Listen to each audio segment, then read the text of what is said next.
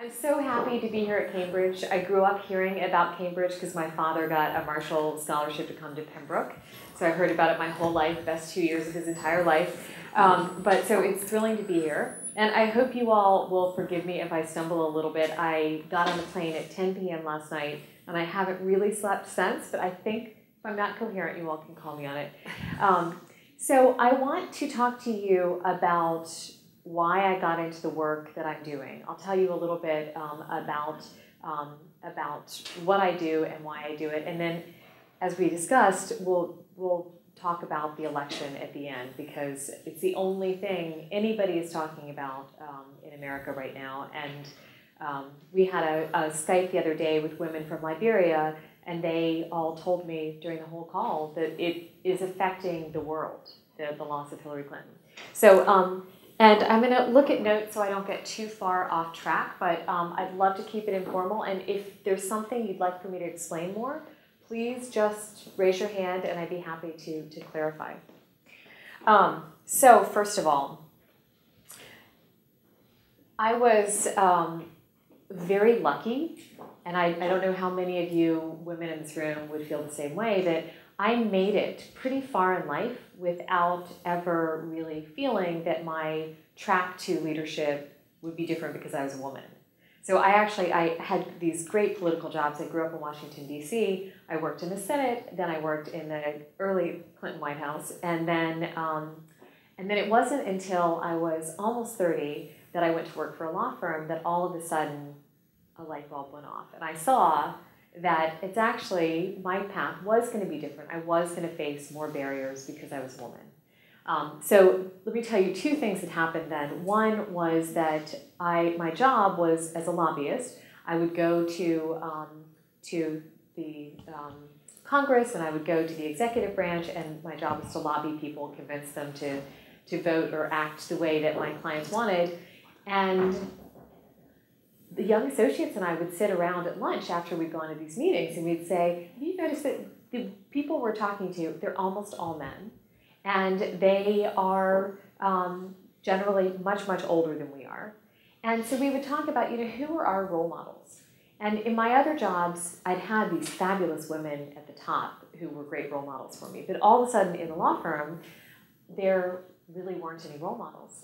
And there was one woman who was a partner, and she actually told me in my early 30s, I was starting to think about having children. And she's like, listen, you can absolutely become a partner in a law firm and have children. You can make it work. I had a great system. I would carve out a half an hour every day to make sure I saw my children.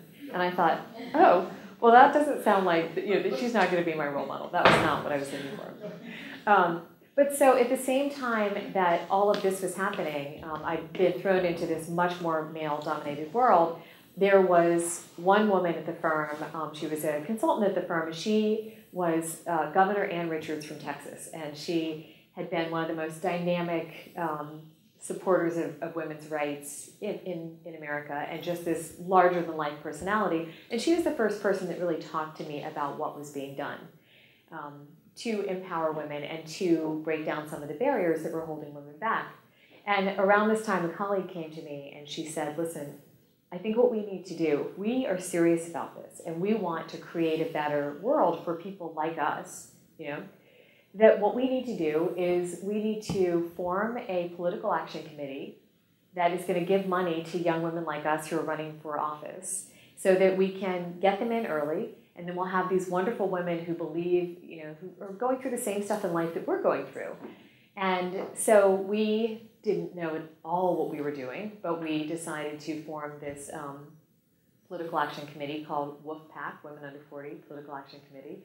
And we were bipartisan. Nothing in the States is bipartisan. You're on this side or you're on this side, but we decided we would mix everybody up there together.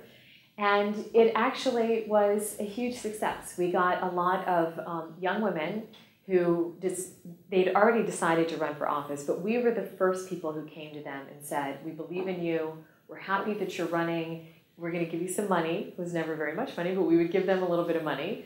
And many of those people who we supported, they did go on to become real leaders in the House and the Senate. So it worked. But the thing that didn't work is that what we wanted was more women in Congress, more women in political leadership. And yet, every year, if we were really, really good at our job, if we supported these women as much as we possibly could, maybe we'd get 5 elected.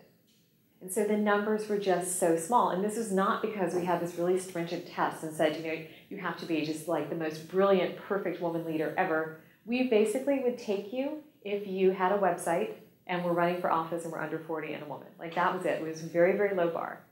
But the problem was that there were not enough women running for office. And so one day, I'd been running this group for 5 years. One day I went out on a walk, actually, and started thinking, I'd read so much research about why women don't run. And I thought, I need to do something different. And so that was when I started the nonprofit that I now run called Running Start, to come up with a more creative solution to the problem of getting more women into politics. So I want to back up for a second and just say, this whole question of why women don't run, when I talk to women around the world and say, why do you think there are not as many women in leadership? They say, people don't vote for women, there's discrimination. There are all these external factors that they see as the barrier to not having enough women in leadership. But actually, when you look at the research, when you dig down and really talk to the people about what they would think about running, I kept coming up with I kept hearing the same answers. And that it wasn't so much in America, the external barriers saying we're not going to have women in this position or we would never vote for a woman here. It was much more the internal barriers. And so there's this great research that took like 1,000 professional women and men in the States. And they were all at the top of their careers in academia and law and in business. And they asked them, would you run for office? And they said, if you'd run for office, what position would you run for? And if you would not run for office, then why not? So you guys could probably tell me what the answers to this were. So, of course, 2/3 more men said that they would run for office than women. And then when they asked women, when they asked the men, so what would you like to run for if you ran for office? Some of the men put down president, why not just go all the way? And the women would put down offices that were much, much lower. Like some of the low offices in the States are like school board or county commissioner, smaller things. And then the most interesting part of this whole study that really is the crux of my work and the reason that I started Running Start was, so then they asked the women, so if you don't want to run for office, what's holding you back? And can we make this a little bit interactive? What do you think is holding women back? Like, what are some of the big factors you all would think they would have said on this survey? Yeah? It's going to be family. Family, right? Trying to balance work and family because women tend to be the caretakers much more. What else? Yeah? I'm not sure I'm good enough. I'm not sure I'm good enough. Okay, well, that's the really big one. Any other ones? Yeah? Slightly aggressive environment. Oh, yeah, right. Not wanting to be a part of something that's so aggressive. Yeah? Others? Yeah? Not sort of seeing themselves in politics, or sort of realistically being able to envision themselves. Yeah. Yeah, and there are others, like sexism in politics, which gets a little bit to the aggressive environment, but women thinking, I would never want to expose myself to that, or I have skeletons in my closet and I don't want people to see those skeletons. Or the fact that women worry about fundraising and they say, well, I could never fundraise. But, I can't remember who said it, you did, but so the number one factor that trumped all of those was women feeling not qualified. And that's how the question was worded. They were allowed to check, I don't feel qualified to run for office. And so I have thought about this so much. And if you talked to me a year ago, I would have given you a different spin on this. And I want to try this out on you all, because this is my new thinking about what that means. Because I look out at you all, you're at this elite college, I know you're going to go on to do big things, interesting things with your life. The idea that you all would say, I don't feel good enough to do this job, it's a little insulting. I mean, it does feel that way to me, for me to stand up here and say, women don't feel they're good enough to do this job. So here's my new thinking. My new thinking is that if somebody in the audience said to me, Susannah, you should really think about electrical engineering as a career. I think you'd be fantastic at it. I think, it is the place for you. We need more women in that field. That I would literally take a step back and think, oh wait, I don't know anything about electrical engineering. I don't even know an electrical engineer. I don't know a single woman who's doing that job. It doesn't seem like it's my place. Somebody over here said, yeah, it doesn't seem like it's your place. And I think that is more what the women were saying. I think it's more that they felt like this is not a place that I can imagine. I just don't even understand what the path would be to get to this place. So that study made me think, all right, well, so if somebody who's my age feels that they are, it's not their place, they can't imagine it. So what if you went back to my 14-year-old self, who was totally awkward, but anyway, what if you went back to my 14-year-old self and said, there's this career, we really need women in it. If we get more women in it, it's not just going to be good for women, it is going to be good for society as a whole. It's going to be good for men, boys, girls, everybody, because it's going to give us diversity of leadership. We're going to make better decisions. We're going to look at problems different ways. You need to get in it. So if you talk to my 14-year-old self and said that, and then shown me what the path was, maybe I'd really consider it. And so that is the crux of the work that I do right now. We've been around for 10 years, and we train, as I said, girls as young as 14 and as old as 25. And what we're trying to do with them is we introduce them to role models and to people in power so that those people can actually help them on their path to leadership in practical, concrete ways.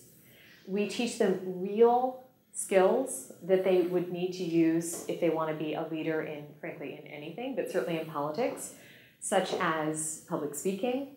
You have to be able to speak in public if you're going to try and get your message across. Writing a message that's concise and will win people over. Media training is one of the big things we do. Fundraising, because women repeatedly tell me all the time I cannot fundraise. Like it's a definite, it's not something that I'm able to do. And they do these things. They've never done most of these things ever before. At the end of the week-long period that we have them, so the high school girls we have for a week, the college women we have for different periods of time, but at the end of the week, they can do them. Now, maybe they're not great at them, but they know that they're not going to die by standing up on stage, which sounds silly, but some of them just think, there's no way I'm going to do this thing. You wonder why they signed up for the program. But anyway, but at the end of the week, they know that these skills are skills that can be taught. They're skills that they can learn. That it's like learning golf or tennis, that you can become, if you're an introvert, you can learn how to project yourself and your personality. If you are terrible at public speaking, you can learn to do it in a way that's authentic and real. And I think there's such power in them realizing that the people who they see on TV who are political leaders, at the top of the countries, they were not born with these skills. They had to practice them. It's a rare person who just comes out of the womb ready to go on these things. And to me, I like the people who struggle a tiny bit. The perfectly polished speaker, maybe not quite as interesting to listen to as somebody who is really real and is saying something that is coming from their heart, and maybe they are a little bit nervous, which is what we tell them. And then the last thing that we do with these students, which I think is probably the most important thing, is we talk to them about what we were just talking about earlier, about the fact that for some reason, women, much, much more than men, feel that they're not right for this job. And they feel, frankly, sometimes like they're not a good fit for being a leader, for whatever reason it is.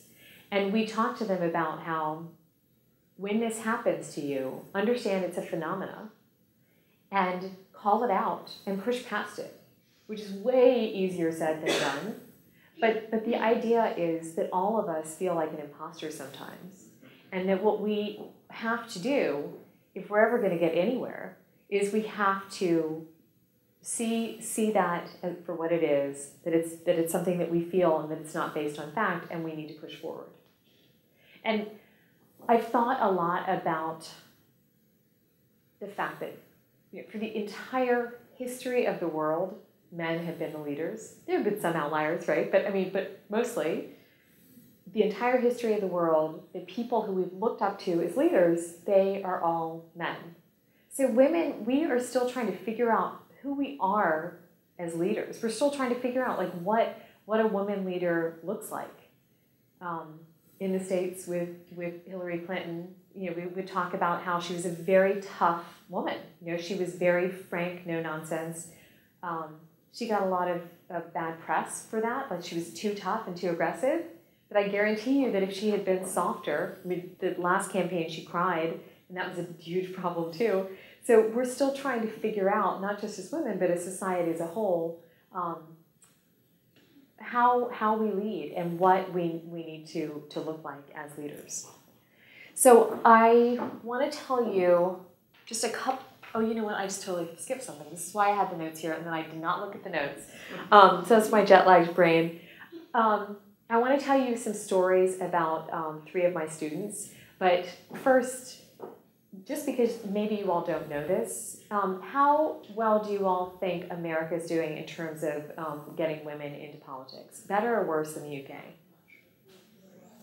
Okay, well, you guys are very sophisticated. Yes, we're not doing much worse because you all are not doing fabulously, but you have had some women who are at the top and we still have not gotten there. And our Congress, we're now at 19% or just above 19%. And I think you all are at 23% around then. Our state legislatures have been stuck at around 23, 24 for years. The number's just not going up. We have, of the 100 largest cities in the US, there are only 13 women mayors. And some of them are just great. I love the women mayors, but there are only 13. This cycle, so I think the most women governors we've ever had, it's either 6 or 9. So here's what happened this year. This year, which was supposed to be the year of the woman. So now we lost a governor, so we have only 5 women governors out of 50. And the number of women in Congress didn't change. So, you know, some people dropped out of the Senate and some people were added, you know, but basically we had 104 last Congress and we've got 104 now. These numbers are similar to the UK. They are significantly worse than so many other countries in the world. And here's your interactive time again. So what is the one thing that many other countries have that gives them more women in legislatures? Yeah, so they have quotas. So our countries are most likely not going to have quotas. And so we have to be creative about how we get there without quotas. And so the numbers are true not just to politics, but if you look at women's leadership across all sectors, we're stuck at about 20. So there are, I actually wrote this down because I wanted to be right about it. So only 4% of CEOs of Fortune 500 companies, I feel like it's not 4%. Well, maybe it is. Maybe it's 4% of Fortune 500 companies are women in the States. And it's about 20% in corporate leadership. More women graduate from business school and law school in the States than men. And yet, I told you, business is stuck at 20. And law firm partners, there's still only a quarter of law firm partners are women. And so one of our programs works with student government leaders in colleges around the country. And it's true of student governments. So there might be more women than men in a student government, in a college. Sorry, one second. I think I got a cold on the way over. So more women than men at a college, but more men on the student government. Oh, excuse me. Anybody want to ask a question while I... Why don't you do I'll do that. No, I can do it. Just have a... Sorry, and the mic is right here where I'm coughing, so... We like what that means. Okay. So, so we're not doing a good job anywhere. And it's a little bit better, as we said, in some countries, but overall, the world is lacking in female leadership. And so the work that we do at Running Start, my hope is that we are going to build an army of young women. They're going to know that they can run. They're going to know the path there. And they are going to, moreover, they're going to understand how important it is for them to get into leadership because it's going to help society as a whole. So I'm going to tell you 3 little stories about students. So the first one has to do with not looking the part. We had a student last year who came, and her name was Rana, and she wore a headscarf. And the first day she told me, she was a Muslim student, she said, my dream is to run for Congress, but of course I can't do that, so I'd love to talk to you about what I could do. I was like, well, wait, why not? Why can't you run for Congress? She said, there's nobody in the U.S. Congress with a headscarf. There are no Muslim people. There is one Muslim person in the U.S. Congress right now out of 535, and it's a man. But so I talked to her about it. She said, I've always wanted to run for student government in my high school, but there's no way I could do it. I look too different. There's nobody like me who does it. So we all talked to her that week about how somebody has to do it. You have to have it first, right? Because then nobody will ever do it. So this student, she's awesome in many ways, she went to Middlebury College in the States, and freshman year, she ran for student government. She's the only woman on the ballot, and she's the only Muslim, and one of the only people there wearing headscarves. And so she won. And I love that idea that sometimes you just need to be told. You need somebody from the outside to say, it's okay, you can do this, in order to actually make it happen. So story number 2 is the student from a couple years ago named Maya. We, as I said, we make them stand up on stage, bright lights, microphones, very intimidating. And this woman stood up and she gave they give elevator speeches, so these short little speeches. And she gave a fine speech. It wasn't great, but it was okay. And she got fine feedback from the audience. The audience is always very supportive. So after she spoke, a student came and said, Susannah, you need to go check on Maya in the hallway. So I went out into the hall, and Maya was sitting down, and her face was totally pale, and she was shaking, and she had tears just streaming down her cheeks. I'm like, Maya, what's wrong? She said, I think I'm having a panic attack. She said, that was the most stressful thing I've ever done, and I'm never, ever going to do that again. Like, that was just a disaster. I'm like, well, you were good. You were totally fine. But she had this very extreme reaction. So the next day, usually we do these speaking things in small groups. So the next day was our big summit where we invite 300 people. It's a room like, 4 times the size. And only 4 of the students were chosen to come up and actually present again in front of that whole group. So I looked at the list first thing in the morning, and Maya's name was on the list. And so the first thing that I did when I got into the auditorium was I went up to her and I said, listen, you don't have to do this. You get a pass. Like, I never give anybody a pass, but it was scary watching the panic attack last time. You get a pass. You don't have to speak. And she looked at me and she said, no, I'm going to do it. She said, one of the counselors told me, if I don't do this today, it's going to get harder and harder every day, for the rest of my life. And it will become this thing that, that's going to really be a problem for me. And she said, I'll do it. And the crazy thing is, she stood up in front of, so this was, of course, not just her peers, but strangers. And her speech was so much better than it was the day before. It was this just beautiful, impassioned speech about how she wants to be the first, or she wants to be president of Argentina, where she's from. So, to me, when I see things like that, it lets me know this idea works, and that it's not rocket science trying to convince young women to run for office. It's very straightforward, but nobody else is doing it in the States. I mean, we train women to be leaders, like Girl Scouts, wonderful group, and they talk to women about, you know, being a leader and being the best you can be, but politics is a dirty word. So you don't talk about politics. And so Running Start is very avant-garde in the fact that we do talk about politics, and we want them to be leaders, and maybe they won't get into politics, maybe they'll lead in business, or they'll start a nonprofit, or they'll become advocates in some way. But we tell them, we want you to know you can run, and that you can do real good if you can do it. And so my last story is about this woman named Allison Carpenter. We do this training in colleges around the country on how to run for student government.